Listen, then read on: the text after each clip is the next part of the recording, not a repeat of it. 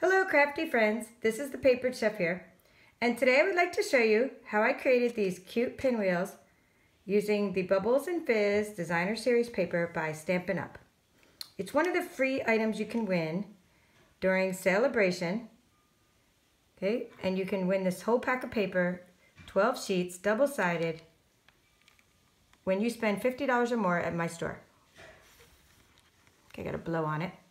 Get the real effect. Okay, so what I've done is I've already cut the papers 5 by 5. Okay, I've figured that that's a good size. I mean, I've tried different size pinwheels, and I'll talk about the different sizes it makes. Okay, so the first step is you would cut the paper into squares, 5 by 5. This is the We Are Memories Keepers pinwheel punch board. And as you can see, you can make pinwheels as small as 3 inches. I don't recommend it. 4 inches works good. 4, 5, and 6. 7, 8, 9, they get kind of wobbly, but I think 4, 5, and 6 are perfect sizes for pinwheels. And you always start with a square.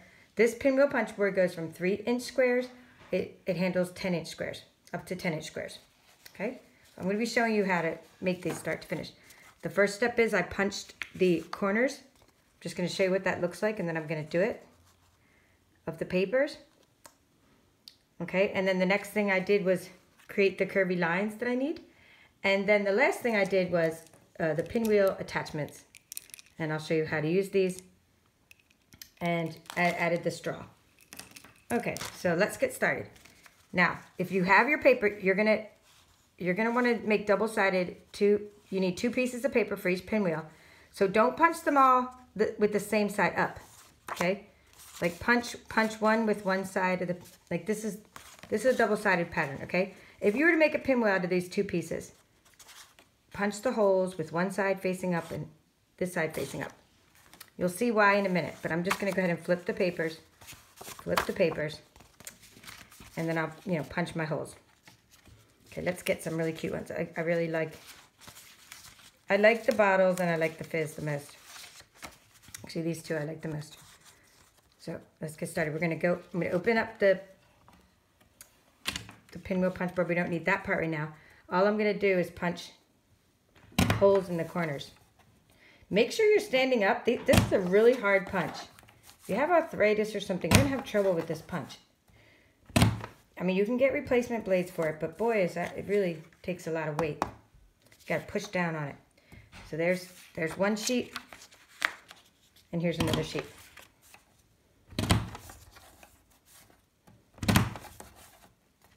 Okay, so I've punched my holes. Now, you're going to flip this back over. And you're going to take, since I already told you we're using 5 by 5, let's put this piece of paper in the front. I told you that, so I'm going to go ahead and put my 5 right on the pattern. See, it says 5 by 5. I'm going to punch down. What that did is it just put a perfect hole in the center for me. I'm taking out this blade here. This is the one I mean that you can replace. That you can get a replacement blade for this. I'll have links to the materials on my blog and thepaperedchef.com, and I'll also have links to the materials in the description. Okay, what I did is I just put my blade into this groove and I cut straight down. I'm going to do it 4 times so you'll get a chance to see it. Each time I'm lining up with that pattern, there's a little groove there. And I'm lining up because it's 5 by 5. Now this is keeping my pinwheel in the center. And I want that little line, I want to cut right along, there's a groove in here. That's what I want my blade to cut across. Okay? And one more time. Okay, do that. So now that was the front of the pinwheel. I always keep a little pair of scissors handy because I'm a perfectionist and I like to say, oh, that, if there's any little pieces that were not cut exactly on a curve, I might snip those off. But that's me. You don't have to do that. I mean, I sell these to little kids like they really don't care, but I care. Okay, I'm opening up to get rid of the trash. So that's the front. Now you take a piece of paper, also 5 by 5 that you cut the same way.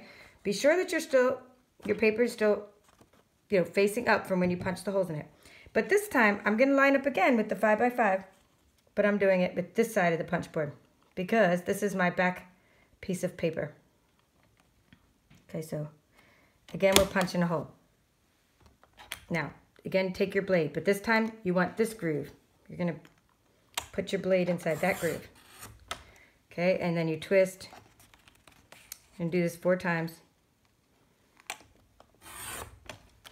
And I'd like to bring this to craft classes because kids can actually make these pinwheels. I've had kids as young as kindergarten and 1st grade trying this, but you have to hold their hands and help them guide it along or turn the paper for them.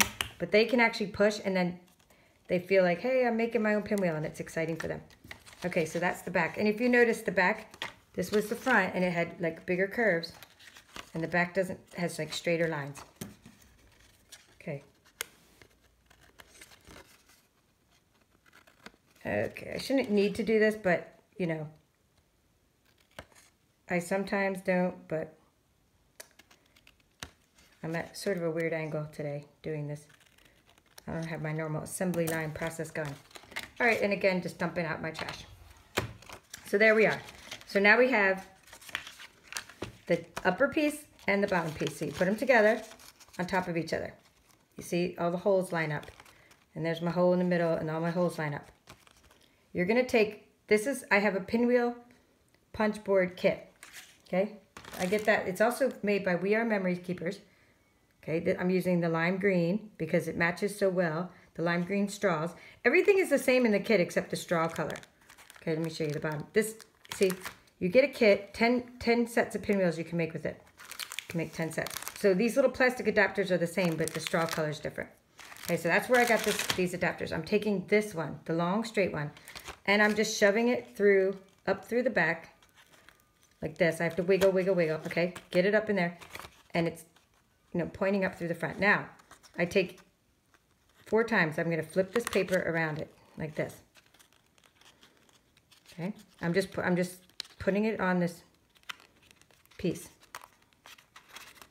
Now, there are instructions on the back of the straw packet, but, you know, I just feel like I'm self-taught. I've just figured it out, and it wasn't hard to figure out.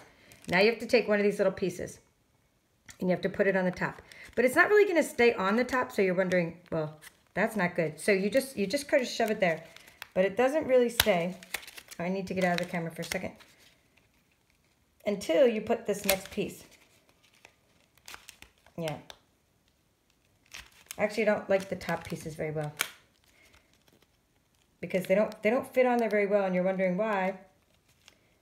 And it's because you need, there we go. I just put that on there temporarily, but it's not really going to stay, and my paper's starting to get back. Okay, so then I'm taking this piece and flip around. I'm pushing this piece in, and then you're going to hear a snapping sound. So I will shut up. Okay.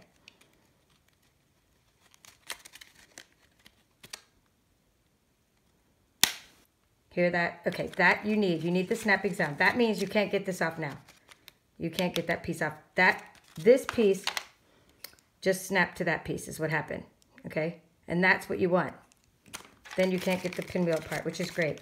So now you take all your pieces and you go like this. You push them up to the top, and then you take your fingers and you just twist. So now you have like a fan. Okay. Awesome. These are great for spring and summer, and I'll be having these, you know, for the craft fairs I go to, barbecues, things like that. I'm going to take out a straw. These are great. These are 15-inch straws, very strong. Very strong straws. Okay. Pushing it in there. And voila. I have a Bubbles and Fizz designer pinwheel. Okay, and by the way, I made these for someone's wedding. They had like a circus theme wedding. And that's on my blog. I think I meant to make like 50 of them for someone. They put these as like party favors in the popcorn bowls. All right, so I'm gonna just do the last part one more time for you, okay? I'll just use these 2 papers, the bottles, and then the other bottles. Okay, I've already done, so what I mean is I'm going to do the last part is I've already punched the holes, okay? And I'm just going to flip these around. I have to line up the holes to this part, okay? Going 5 inches, punch the holes. I'm just going to cut the lines for you again just to show you how really quick it is when I'm not teaching it and when I'm just doing it. I mean, you can make these while you're watching TV. Like right now, we're watching the Olympics. As long as I don't have to take my eyes off the skaters. For the other events, I can make pinwheels. Okay, there's one side. I'm going to do the other side. Now, I had to flip the paper around because that's how I punched it. So we're looking for the 5. There's the 5-inch mark. Okay. We're lining that up. Okay. And now now at this point, sometimes the pattern doesn't line up exactly anymore, as you can see, but the groove does. This line does. The blade does. And you'll get used to that. The first couple times you might cut it a little crooked, but it'll still spin, and that's okay. Okay, we have our 2 papers. We have to remember to keep them facing up, as I said. I also take my scissors and I sort of like trim off any little stray bits. That one is okay. Okay, good. Remembering that the bottom one is the straighter one in case you're wondering, oh, I can't remember how they went. Okay, so there we go. Bottom top. Take the little piece up through the back. Twisting. Okay. Lining up the holes 4 times.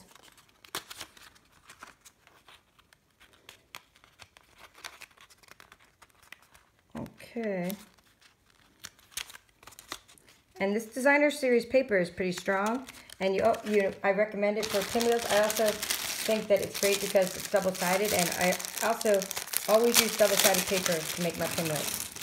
I'm dumping out some more of my attachments because I think the fronts of these will attach a little better. Okay, I'm attaching the front. It's really hard to attach, and you're wondering why it's not going to stay. That's because you have to put this piece through the back, and we push it up. Holding my finger like this. Hear that snap? Excellent. Push all the papers to the front. Give it a twist to fan out your pinwheel. Grab that straw. Put the straw in the bottom. Okay. And give it a blow. Okay, so there's my examples. These are great colors. And I hope you enjoyed this project on how to make pinwheels with the Bubbles and Fizz Designer Series paper. So go ahead and check out the links to my materials I used. Check out my blog. And I'll have a link to my related post about how I made these for the wedding party favors. And hope to see you in the next video. Bye.